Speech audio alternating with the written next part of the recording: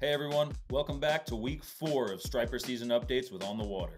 I'm Matt Haeffner, and over the course of April, May, and June, I'm going to be following the Bight as the Stripers migrate north. We'll bounce around the coast and talk to captains, shop owners, anglers, and more as we give you the scoop on what's happening and where. With the first push of the migration well underway, we are finally seeing laced up schoolies hit the south shores of Martha's Vineyard.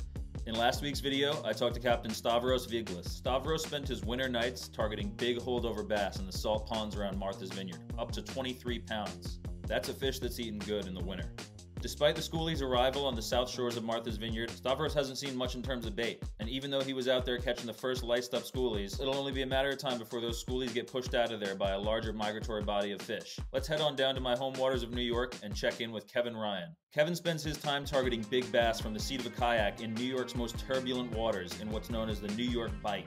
The New York Bight's an area of water surrounding New York City and including New York City's New York Bay, aka New York Harbor, which can have some pretty treacherous waters. But the mouth of the Hudson River, as we all know, is one of the best places to get on big bass, especially this time of year during the spring migration. Alright, this week I'm talking to Kevin Ryan. He fishes the greater New York City area in what's known as the New York Bight. Kevin, welcome to the show. Hey, thanks for having me. It's a pleasure to be back after the kayak article that you did. Yeah, absolutely. It was a pleasure having you work on that piece with us. If you haven't read that piece, it's in the March issue of On the Water magazine. Check it out. So, how long have you been kayak fishing? I've been in the kayak now. It's got to be approaching 7 years. 7 years now. Never looked back. I was going to say, as soon as you start getting out into that deeper water and you can access water that you just can't reach from the surf, it's probably just game over. Exactly. You're on the shore, you're looking out, and you see the birds working, and there's no possible way you're ever getting into that. I said, I have to get out there. I can't sit on this beach anymore. I grew up fishing here. It started, I was probably about 10 years old. My uncle at the time brought me to a local set of piers, which would be in the St. George area, which are no longer there.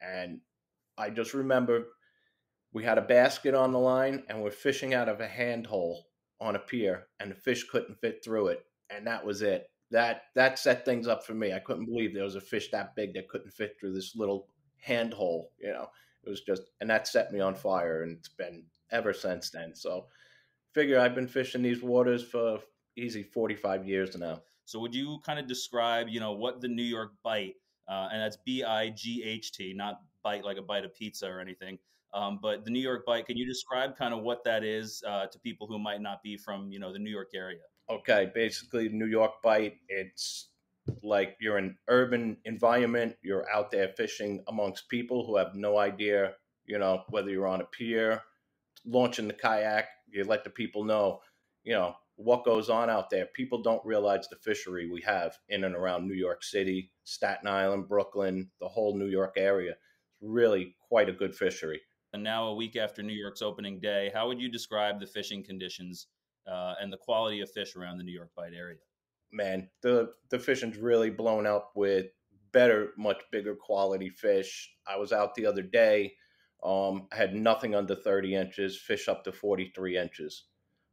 It's really blown up. Last week, I was out 2 days ago. We had a bunch of schoolie bass show up, but if you weeded through those, the reward was much bigger fish up to 40 inch. I'm heading out tonight, so I'll let you know what happens after that. It should be a good night. Yeah, it's awesome. Right after that full moon, we were saying that full moon's really going to kick things off, especially, heading up we had our first migratories off of the south side of Martha's Vineyard last week. We were talking to Stavros Viglis, so hopefully that's pushing some more, bigger fish through your region and pushing the schoolies up to us with that full moon. Yeah, you can have the schoolies. Yeah, we'll take the schoolies right now, man. I moved up here from New York. I've been waiting a couple extra weeks than I'm used to get on some bass. So Kevin, what are some of the tactics, like you were saying, that you use to get through those schoolie bass and into the bigger fish? Now that you have bigger fish moving through your region, like you said, up to 43 inches, how do you weed through the schoolie bass and get into those bigger guys? Okay, basically what I'll do is I'll go out, and I'm always have a split screen with down scan, side scan, looking left, right. When I find a pile of fish, I'll back off from them. I'll cast a jig and shad at them, sort of like that 1 ounce jig, 5.5 shad, just to rule out what's down there and what's chewing. I'll do a bottom bounce, very, very slow retrieve. It's pretty much finesse fishing like you'd find the freshwater guys doing. and the fish respond great to this tactic. The fish just bang it right off. Once you locate them, you get a bottom bounce for the bigger ones. If it's bright sunny days, they're going to be on the ground hiding from the sun, but they will react to that bait on the bottom. I've had 40-inch fish hit it on a dead stick. Okay, so when you're jigging on the bottom like that, are you usually looking for moving water? Basically, I'm fishing uh, on the edges of flats. Like it'll come up out of the channel 50, 20, and on a 20-foot flat, I'll find the fish sitting on that ledge, and I just fire at them and pick away and see what kind of quality I have there. If they're small fish, I move on to another batch.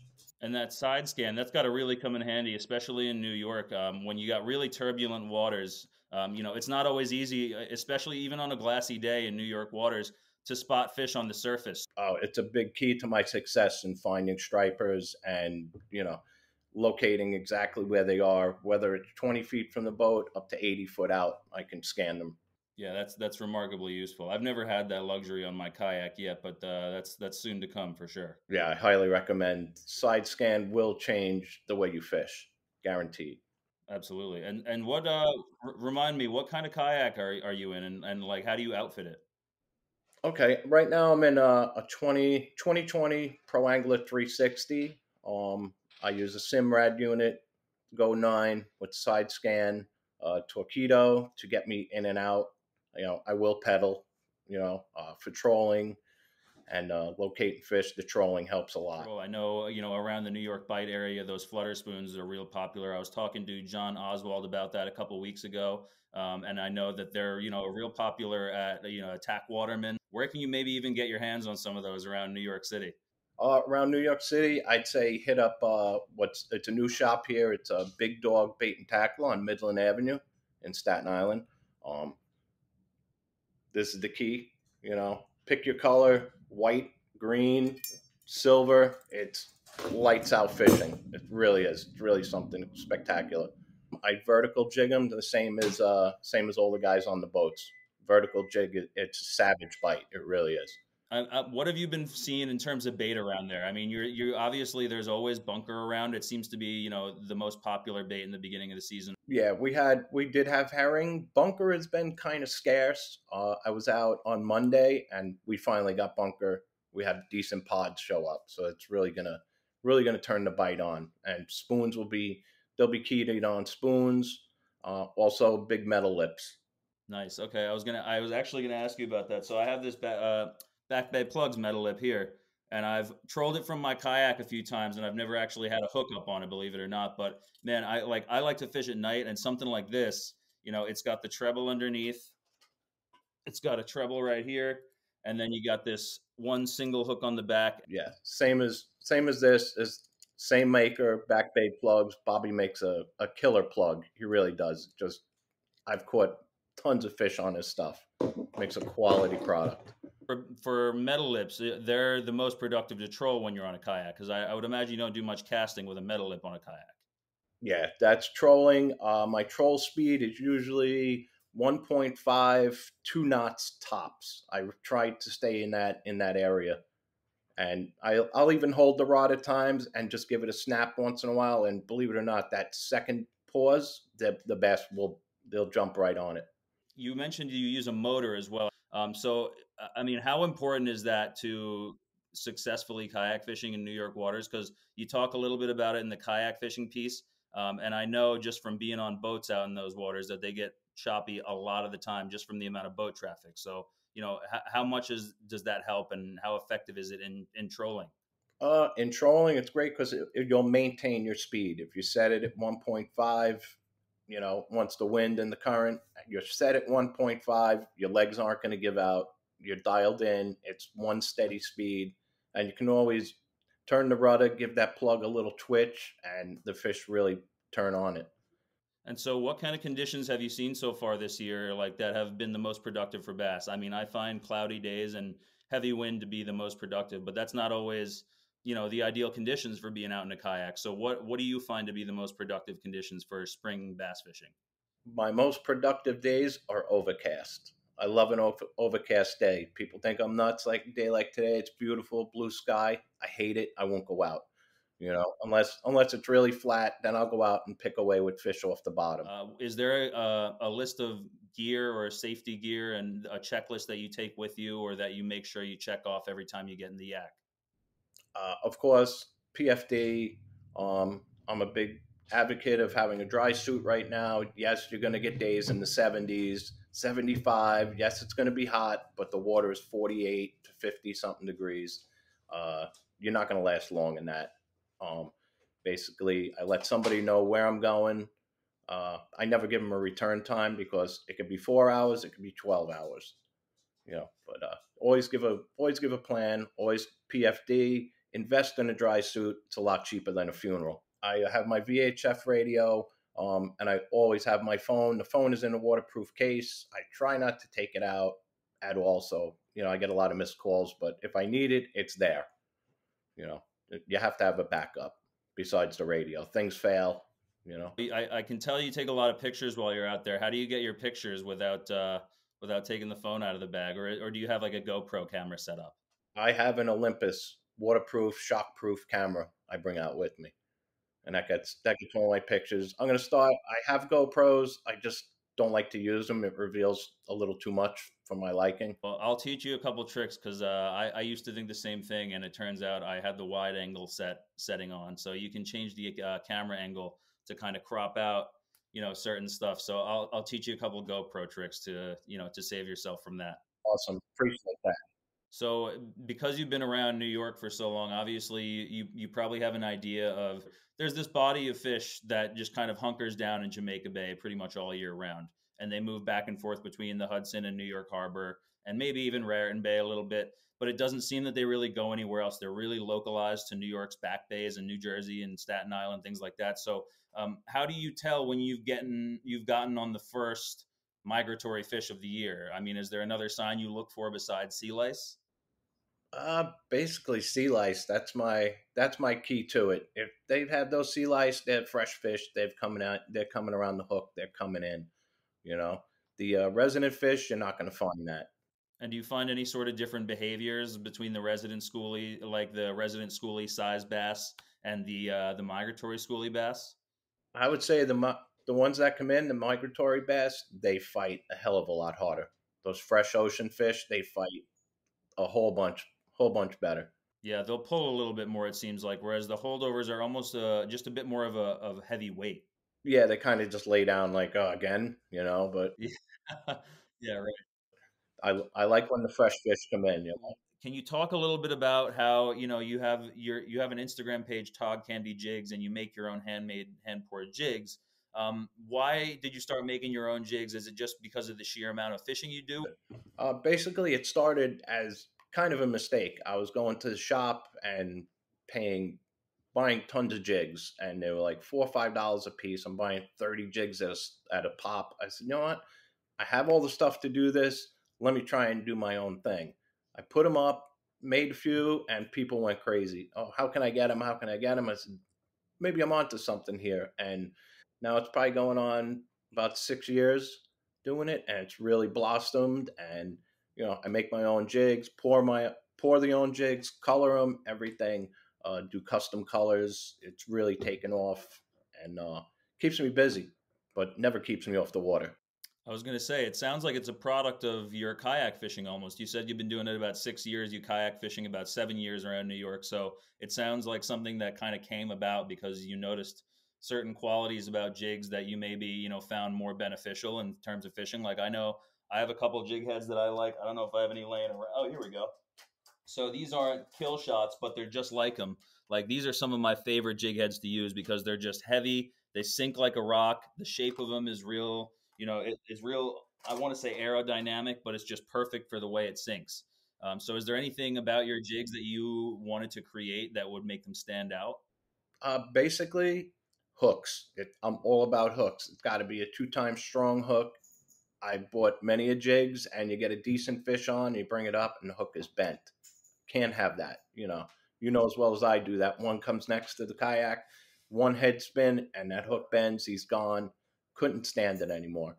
So all my jigs come with a 2 times strong hook, except for fluke. Fluke is a standard hook, but anything bluefish, stripers, blackfish, got to be a strong hook. So using electronics, kayak anglers have the advantage of situating themselves right above a pile of fish, which usually leads to a lot more catch and release. And catch and release is obviously the most popular way to fish for striped bass these days. But in order to limit release mortality, how do you ensure that bigger fish get properly revived and released from the seat of a kayak? Is there any tools that you must have on the seat of your kayak in order to release these fish appropriately? Yeah, basically, I try. If it's a good enough fish and I'm going to snap a picture, uh, get them on, get the hooks out immediately, get that picture as quick as possible, lip grip him, and then pedal with him in the water, head first into the water, get that water moving through his gills. And once he starts thrashing, open it up, let him go. It's all, some people take way too long to take a picture, and the thing's sitting there for like 5 minutes. I'm like, throw it back. Like, it's not worth it. Just get it done. So what do you anticipate, as the rest of April progresses, where we have like, maybe 2 full weeks, I think, left of April, if that.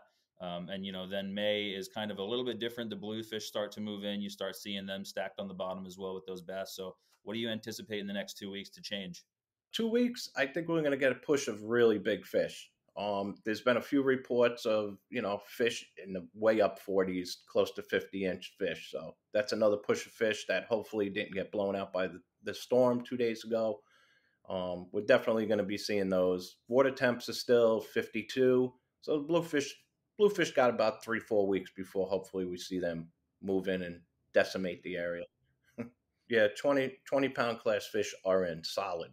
As the striped bass migration continues, how can people keep up with you and follow the migration and the bite through the New York Bight area? I have Instagram. It's NYC Fins and Feathers. You can look me up on that. Also, Todd Candy Jigs on Instagram and Facebook. I'm Kevin Ryan Sr. on there. You'll see some stuff you don't want to see, but I try and keep it very fishy. Oh, you're a family man, right? I mean, come on. Yes, I am. Yes, I am. All right. Well, I appreciate it, Kevin, and hope the bite continues to heat up for you down there, man. All right, man. Be well. I'll talk to you soon. All right. Thanks a lot, Kevin. Take care, man. All right, buddy. Later. That's all the time we have for this week. Thanks again to Kevin Ryan for joining us from down in New York. Hopefully you get onto a couple hammers tonight, Kevin. Being that it's now the third week in April, striped bass fishing is absolutely on fire in the New York City area. Take it from the guy who's fishing right at the mouth of the Hudson River. New Jersey's going to be seeing fish in the 40-pound range very soon. Bigger fish have moved out into the Long Island Sound, and Connecticut and Rhode Island, as well as the east end of Long Island, should expect a push of migratory fish well into the 30-inch range within the next week. Right now, it continues to be mostly holdovers from much of the Northeast. But like Captain Stavros said last week, the fish are on their way.